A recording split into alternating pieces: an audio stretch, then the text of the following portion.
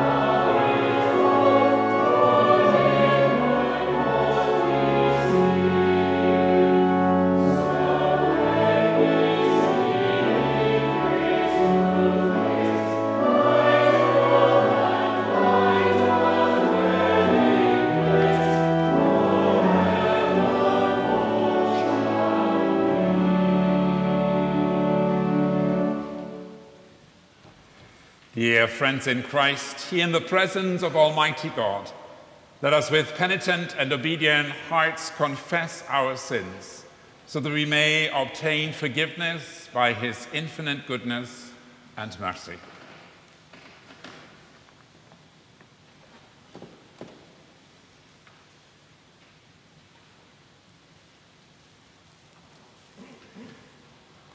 We confess to God Almighty, the Father, the Son, and the Holy Ghost, that we have sinned in thought, word, and deed, through our own grievous fault.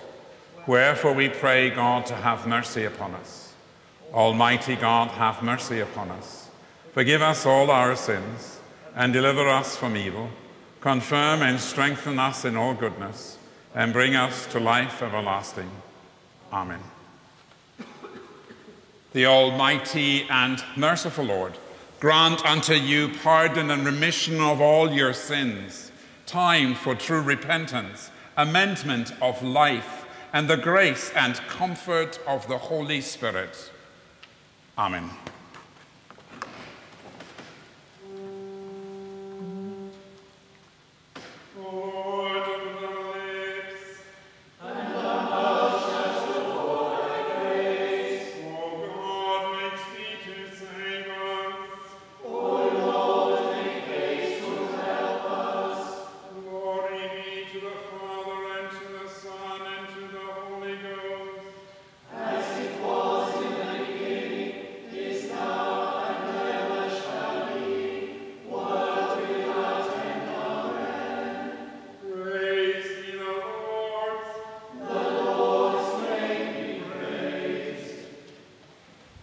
Lo, we heard of the same at Ephrata.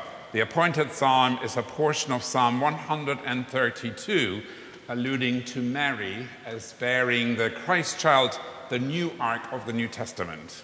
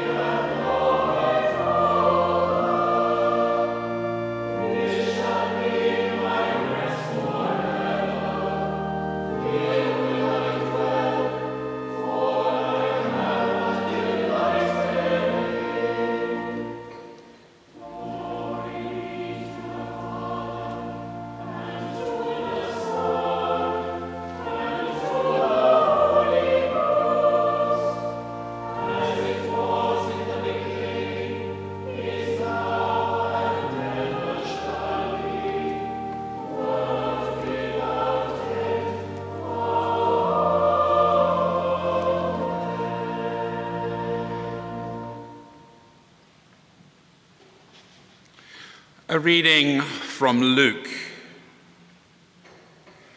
And Mary said,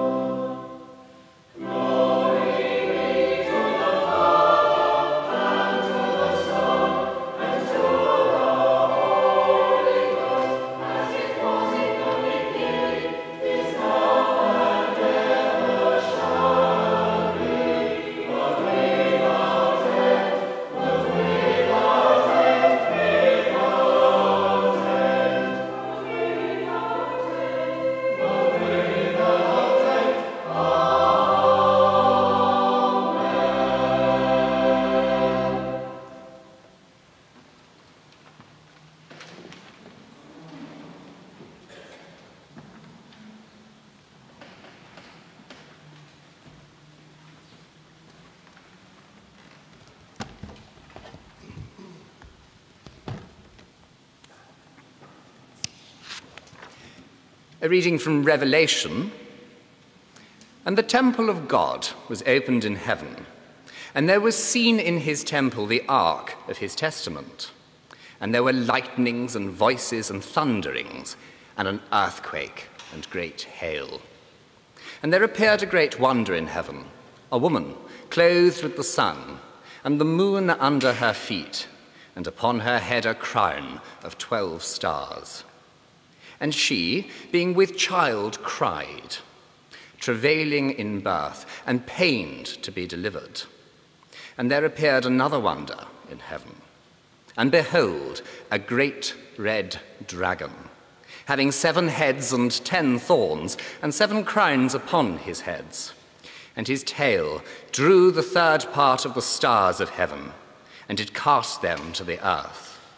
And the dragon stood before the woman, which was ready to be delivered, for to devour her child as soon as it was born. And she brought forth a man-child, who was to rule all nations with a rod of iron. And her child was caught up unto God, and to his throne. And the woman fled into the wilderness, where she hath a place prepared of God, that they should feed her there 1,260 days. And I heard a loud voice saying in heaven, Now is come salvation and strength, and the kingdom of our God, and the power of his Christ. For the accuser of our brethren is cast down, which accused them before our God day and night. The word of the Lord.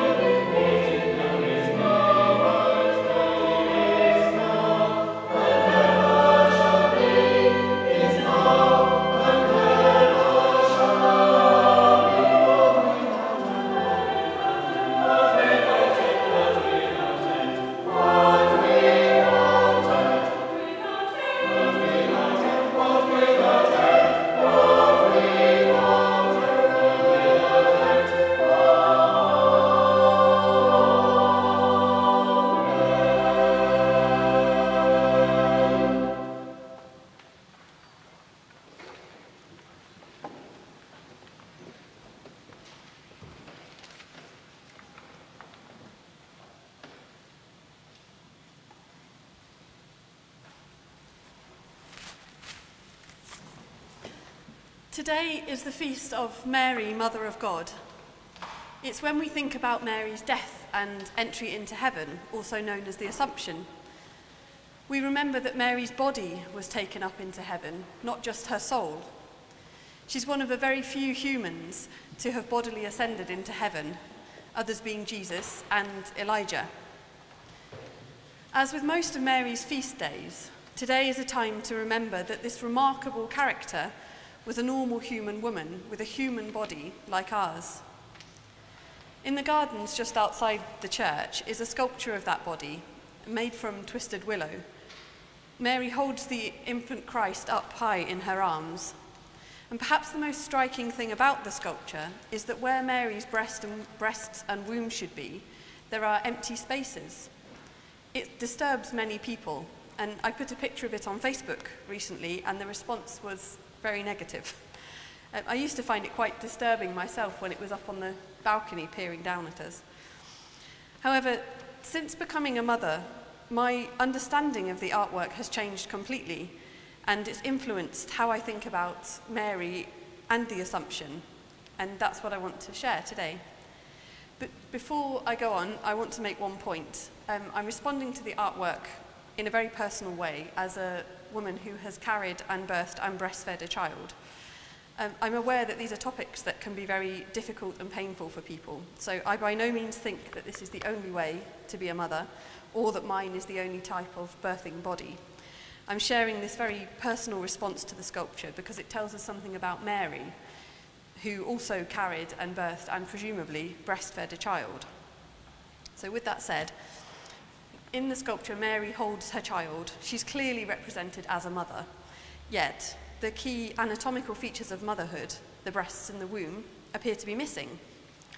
In fact, they're not just missing, they're deliberately represented as empty spaces, as cut-out holes. This, it seems, is what most disturbs people. Why are they missing? Why did the artist do that? I saw the sculpture again recently when my daughter Bess and I had a picnic in the gardens here. Bess was pottering about in front of the sculpture, and I thought how lovely it was. And then I looked at it for a while, and I began to think it was a lot more than lovely. It was a powerful and quite moving way to depict Mary. And then I suddenly realised that it was the same sculpture that used to be here in the church, the same one that gave me the creeps and that I really wanted Marcus to get rid of. It was the same sculpture, but it looked completely different to me, and I've been trying to work out why. The difference I've realised is that since becoming a mother, I don't look at the womb and the breasts that are missing from this sculpture and see empty space. I see positive space, space that's full of something, that's there for a reason. I see space for creation and shelter and life. Post-birth, I'm very aware of my womb as a space in my body. Not in the sense that it's empty, now that Bess, my daughter, is out in the world, but that it's there, occupying space. It created and sheltered Bess. My womb has become both more real and more mysterious to me. More real because it's more connected with the world, because the thing it made is out in the world for me to see, but also more mysterious because it's now the main part of my understanding of the great mysteries of life and death. And all of that is what I now see in that space in Mary's abdomen, in the sculpture. And like the womb, I now also see breasts as a space of creation and shelter because of the experience of breastfeeding. Breast milk is a living tissue like blood. It changes with every feed to give the infant what they need at that moment. It contains antibodies and immune cells and stem cells and hormones that reduce stress and aid sleep, and proteins with pain-relieving properties. I could go on and on. But the point is that breast milk is a living, created thing, and that the breasts, like the womb, are an active, living, creating space. And again, that's what I now see in the sculpture. Those empty holes that once disturbed me in the sculpture are spaces that have made life. They've given, but they also receive. During breastfeeding, the mother receives information from her baby via her breasts. It's how the mother's body learns about the baby's health and adapts the milk accordingly. The womb is also a space that receives. The placenta is a two-way door. It passes nutrients to the baby, but it also cleanses the baby's bloodstream.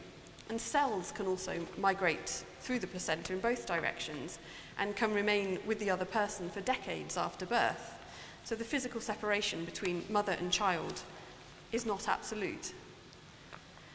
All of this giving and receiving is the daily activity of pregnancy, birth and breastfeeding, and it leaves marks on a woman's body, internally and externally. We're used to hearing about stretch marks, for example, but most of the other marks and changes, the many others, are hidden. At least they're hidden to the outside world. To the mother, in my experience, they're always present. The rest of your life is lived in a body that is different. People are beginning to give this a name. It's called matrescence, like adolescence, but that's a whole other topic. So to get back to Mary, all of this is what I now see in that sculpture outside. In those empty spaces, I see the reality of my body as a mother. But far more significantly, I see the reality of Mary's body, that most important of all mothers. Hers was the body of a woman who had carried and birthed and presumably breastfed a child, a body forever changed by motherhood. And that was a state she chose with her powerful yes at the Annunciation, the Magnificat that we heard just now. This may seem like an obvious thing to say, that Mary had the body of a mother, but it does matter. This was the body that accompanied Christ through his formative years, the childhood that we know so little about. This was the body that stood at the foot of the cross. This was the body laid down in death and then wholly assumed into heaven. This mother's body is in heaven, sitting at the right hand of Christ and crowned as Queen of Heaven.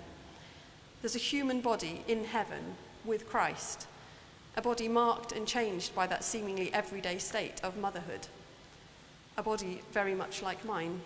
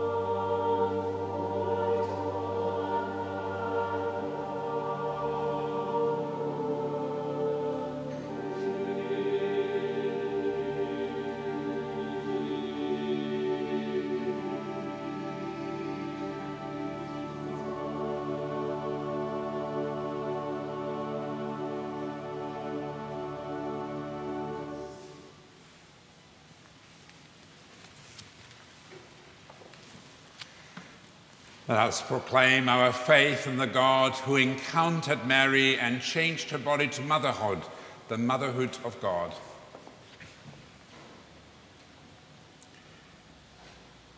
I believe in God, the Father Almighty, maker of heaven and earth, and in Jesus Christ, his only Son, our Lord, who was conceived by the Holy Ghost, born of the Virgin Mary, suffered under Pontius Pilate, was crucified, dead, and buried. He descended into hell. The third day he rose again from the dead. He ascended into heaven, and sitteth on the right hand of God the Father Almighty. From thence he shall come to judge the quick and the dead. I believe in the Holy Ghost, the Holy Catholic Church, the communion of saints, the forgiveness of sins, the resurrection of the body, and the life everlasting. Amen. Let us pray. Lord, have mercy upon us. Lord, have mercy upon us. Our Father, which art in heaven, hallowed be thy name. Thy kingdom come, thy will be done, in earth as it is in heaven. Give us this day our daily bread, and forgive us trespasses. Give them that trespass against us. And lead us not into temptation, but deliver us from evil. Amen.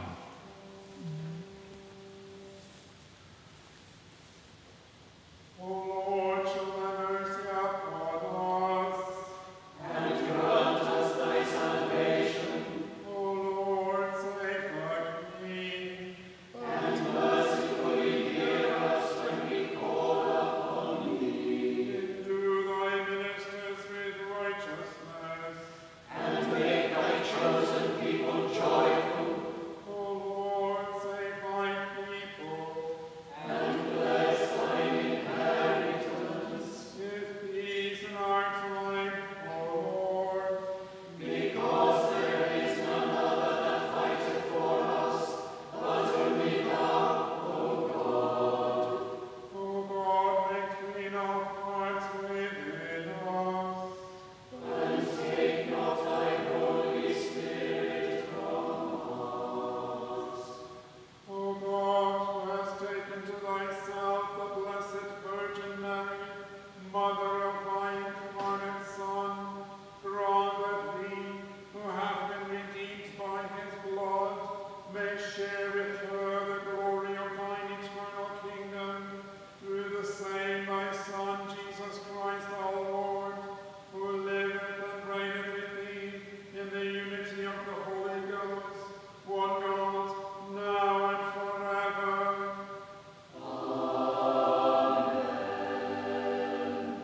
O God, from whom all holy desires, all good counsels, and all just works do proceed, give unto thy servants that peace which the world cannot give, that both our hearts may be set to obey thy commandments, and also that by thee, we, being defended from the fear of our enemies, may pass our time in rest and quietness, through the merits of Jesus Christ our Savior.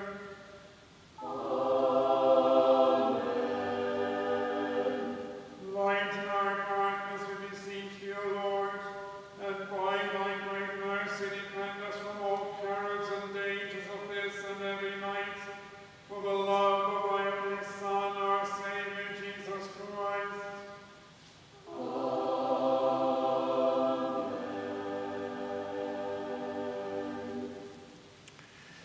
I invite your prayers and thanksgivings at this time. And as we pray, please remember before God the people of Afghanistan, the people of Plymouth, all those suffering from COVID around the world, the church throughout the world. Pray for ourselves that we may become, like Mary, home to the incarnate Word in our hearts and minds and souls. Please offer your own intercessions in the silence of your hearts.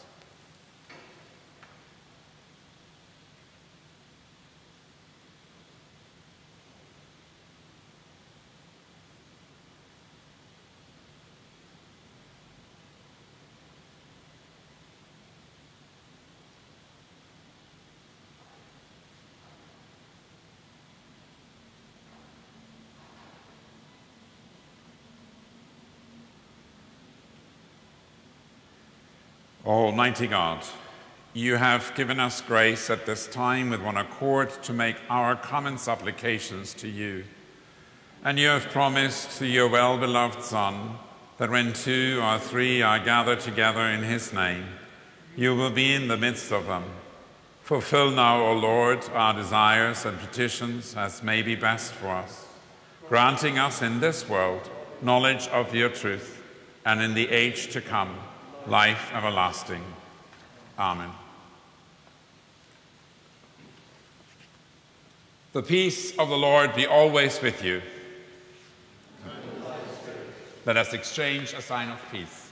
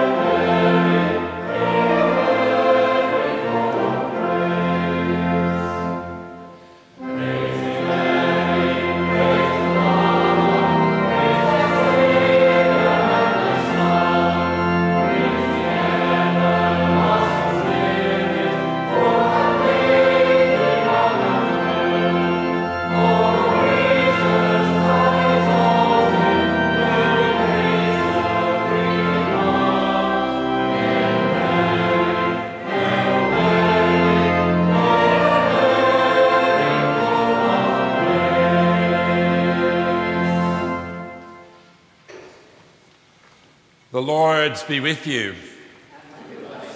Lift up your hearts. Let us give thanks unto our Lord God. It is very meet, right, and our bounden duty that we should at all times and in all places give thanks unto thee, O Lord, Holy Father, Almighty, everlasting God, because thou didst give Jesus Christ, thine only Son, to be born for us, who by the mighty power of the Holy Ghost was made very man of the substance of the Virgin Mary, of the power of the Holy Ghost, of the Virgin Mary his mother, that we might be delivered from the bondage of sin and receive power to become thy children. Therefore, with angels and archangels, and with all the company of heaven, we laud and magnify thy glorious name, evermore praising thee and saying, Holy, holy, holy, Lord God of hosts, heaven and earth are full of thy glory. Glory be to thee, O Lord Most High. Blessed is he that cometh in the name of the Lord. Hosanna in the highest. All glory and thanksgiving be to thee, Almighty God, our heavenly Father. For that thou of thy tender mercy didst give thine only Son, Jesus Christ, to suffer death upon the cross for our redemption, who by his own oblation of himself once offered, made a full, perfect, and sufficient sacrifice, oblation, and satisfaction for the sins of the whole world, and did institute, and in his holy gospel command us to continue a perpetual memorial of that his precious death and sacrifice until his coming again. For on the night that he was betrayed, he took bread, and when he'd given thanks, he brake it and gave it to his disciples, saying, "Take, eat. This is my body, which is given for you. Do this in remembrance of me."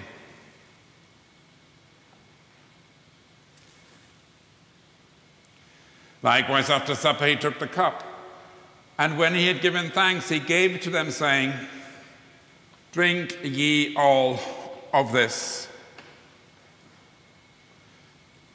For this is my blood of the New Testament, which is shed for you and for many for the remission of sins.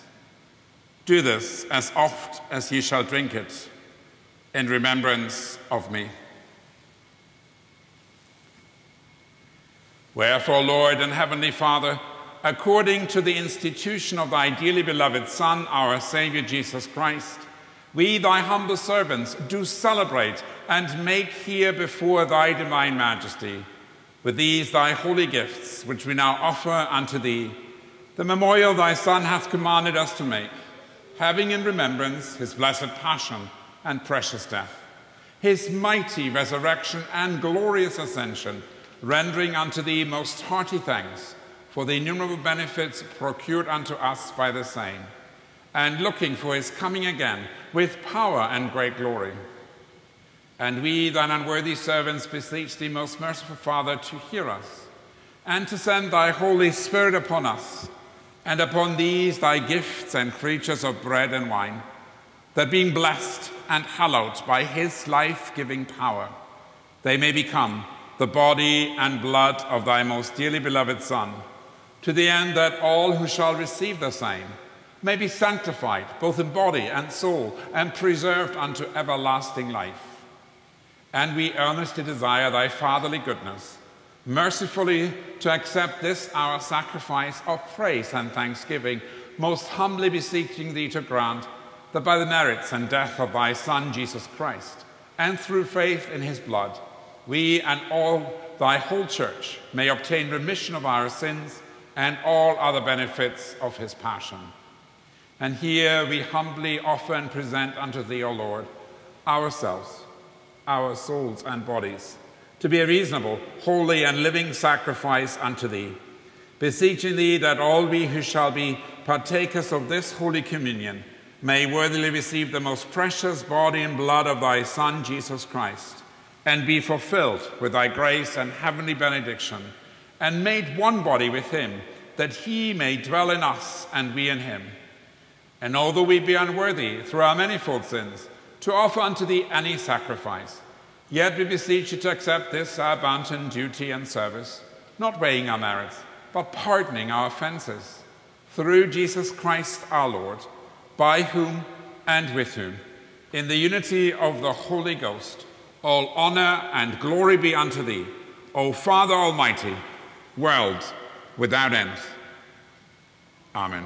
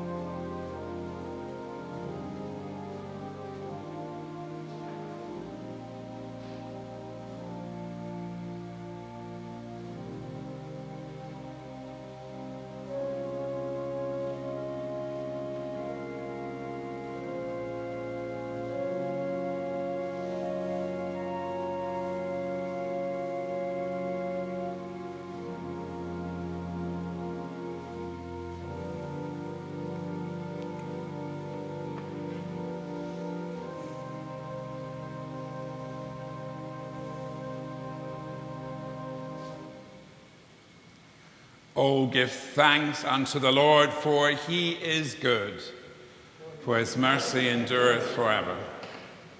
O Lord our God, thou Saviour of the world, through whom we have celebrated these holy mysteries, receive our humble thanksgiving, and of thy great mercy vouchsafe to sanctify us evermore in body and soul, who livest and reignest with the Father and the Holy Spirit, one God, world without end. Amen. At the end of the service, we'll be reciting the Angelus together, and some of you will have a Hail Mary between the Pray for us, O Holy Mother of God, that we may be worthy of promises of Christ, and the final collect. There is no Hail Mary there. I got a bit carried away, I guess. There are 3 in a row, and then after that we may be worthy of the promises of Christ, we go right into the Let Us Pray. Apologies for that. And now live without fear. Your Creator has made you holy, has always accepted you, and loves you like a good mother. Go in peace to follow the good road, and the blessing of God Almighty, Father, Son, and Holy Ghost be with you and remain with you always. Amen.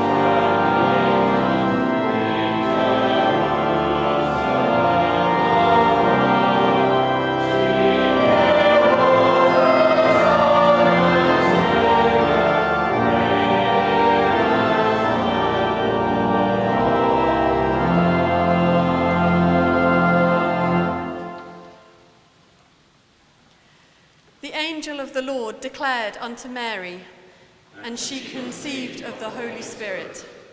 Hail Mary, full of grace, the Lord is with thee. Blessed art thou amongst women, and blessed is the fruit of thy womb, Jesus. Holy Mary, Mother of God, Pray for us sinners, now and at the hour of our death. Behold, the handmaid of the Lord. Be it done unto me according to thy word. Hail Mary, full of grace, the Lord is with thee. Blessed art thou among women, and blessed is the fruit of thy womb, Jesus. Holy Mary, Mother of God, pray for us sinners, now and at the hour of our death. And the Word was made flesh, and dwelt among us. Hail Mary, full of grace, the Lord is with thee. Blessed art thou among women, and blessed is the fruit of thy womb, Jesus. Holy Mary, Mother of God, pray for us sinners, now and at the hour of our death. Pray for us, O Holy Mother of God, that we may be made worthy of the promises of Christ. Let us pray. We beseech thee, O Lord, pour thy grace into our hearts, that as we have known the incarnation of thy Son, Jesus Christ, by the message of an angel, so by his cross and passion we may be brought unto the glory of his resurrection. Through the same Jesus Christ our Lord. Amen.